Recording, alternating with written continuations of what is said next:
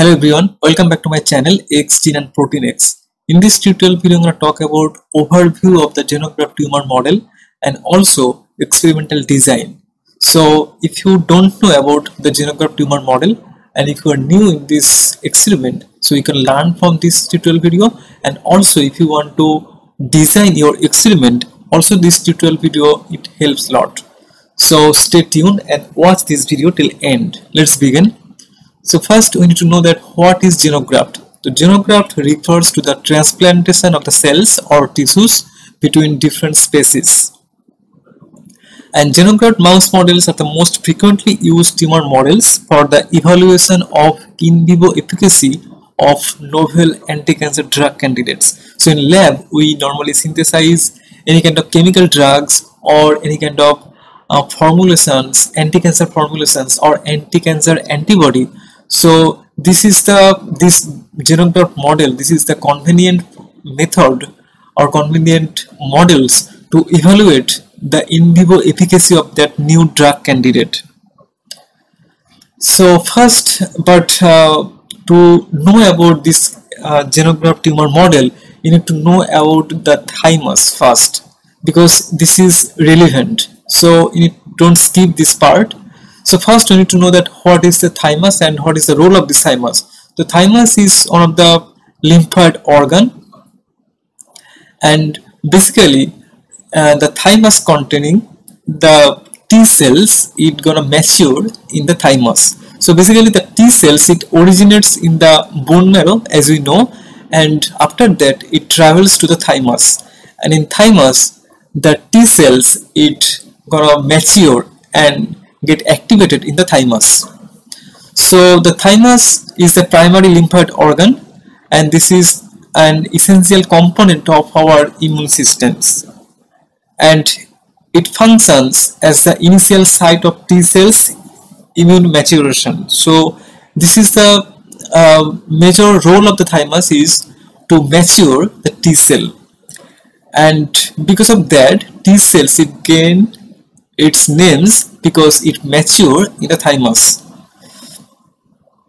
So next time, coming to the next point, that is the animals for the xenograft model. So what kind of mice you need to select for xenograft model? So any kind of mice strain cannot be used for making xenograft model. This is most important. So there are some special kind of mice that only be useful, that only can be used for the xenograft tumor model generation.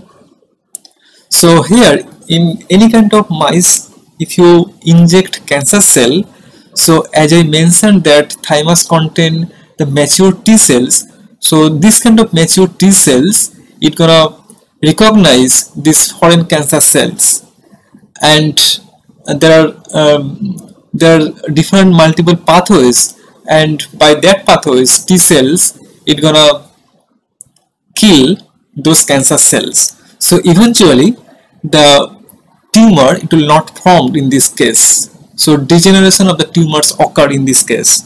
So if you use any kind of mice except that used for the xenograft model, so in that case if you inject cancer cells, so cancer cells, it cannot form the tumor inside the animal, right?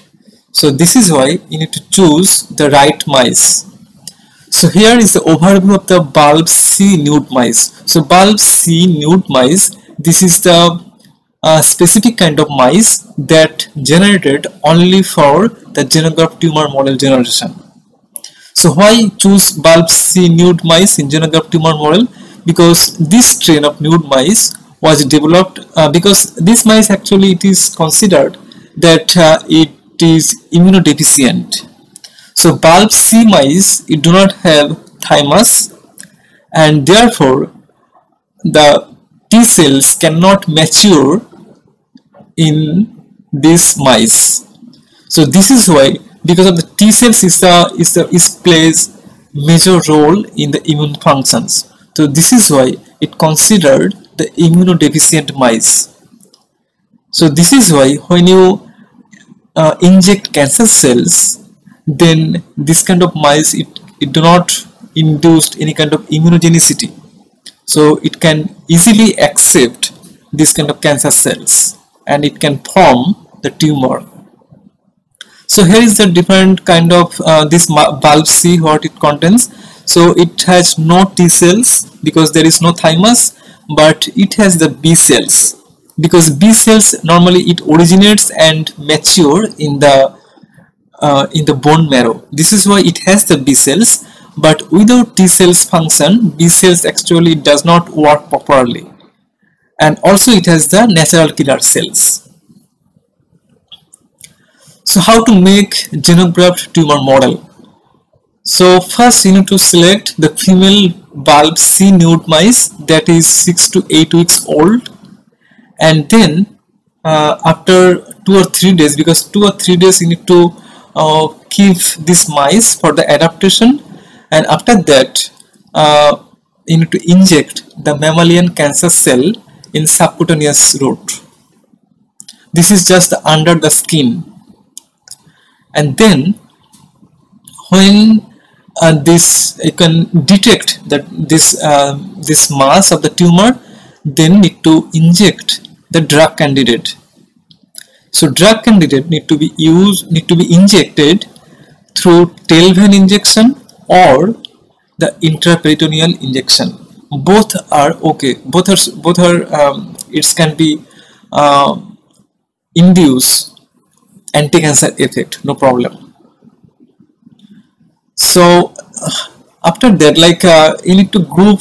So in the next slide I will talk about how to group in and which group, how many animals you need to keep.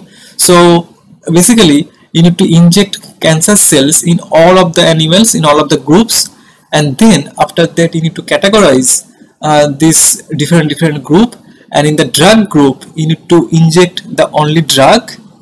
And also if you want to use negative control and positive control, then in the negative control you need to use the PBS. So here is the grouping of the xenograft tumor model.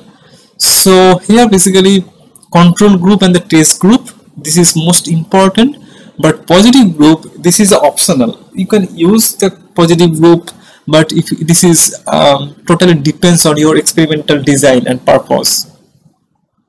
So in the control group, people normally use the PBS, and for test group, this is a new drug that you're gonna be evaluate, and the positive group, that is the any commercial anti-cancer drug you can use that is already in the market.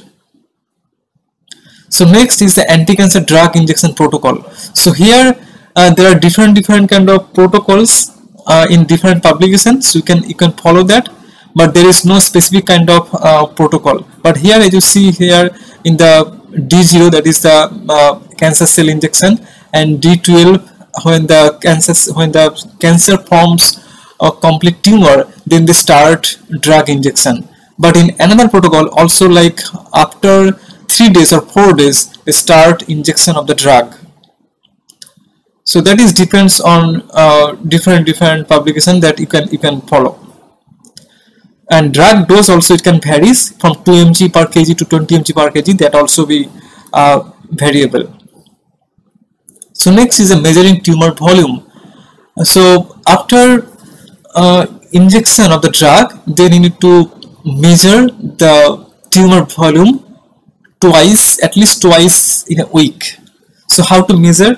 So first you need to measure the width of the tumor and then the length of the tumor. So basically the longer measurement that you can consider for as a length of this tumor. So here is the calculation of the tumor volume. How to calculate? There is one formula, easy formula, that half into length into width square. So here that's showing here in this vernier. So according to that, this tumor volume should be 108.56 millimeter cube. So after that, when you make this kind of graph, then you can see the drug group, your tumor volume should be decrease over time, but your negative control group like PBS, the tumor volume should increase. If you see in this kind of graph, if you see this kind of it happening, like drug group, in the drug group your tumor volume is decreasing, and in the previous group your tumor volume is increasing, that means that there are significant value is different. This difference is highly significant. Then you can consider at the end of the experiment that your drug is working as a anti-cancer candidate. So next is the measuring mice weight. So along with the tumor volume, also you need to check the mice weight twice in a week. So in case of the drug group, normally the mice weight it's gonna increase, but in case of the previous group, the negative control group, because of this tumor volume increase, this is why the mice weight is gonna decline over time. So next is the when to sacrifice these mice. This is another important question. So first, like when the tumor volume it reaches around 1000 to 1500 millimeter cube of the tumor, then you can consider to sacrifice this mice. So here as you see in this figure in the value, so according that this tumor volume is 1373 millimeter cube. That is very big tumor. So in that case you need to consider to sacrifice the tumor, but also it depends on in different condition. So at the end of the experiment, when you get all of the data like your tumor volume, your tumor weight, your mice weight, then you need to draw this kind of graph, and also you can take the photograph with this tumor when you harvest the tumor. Then in the drug group and also in the control group, you need to take together and you need to take the picture of this tumor. Then you can see that there is the comparison in between control group and the drug group. Alright, so that is all about the xenograft tumor model. So I hope this video will be helpful. If you like this video, kindly hit the like button, share it, and please, if you have any queries, kindly write in the comment section. Thanks for watching.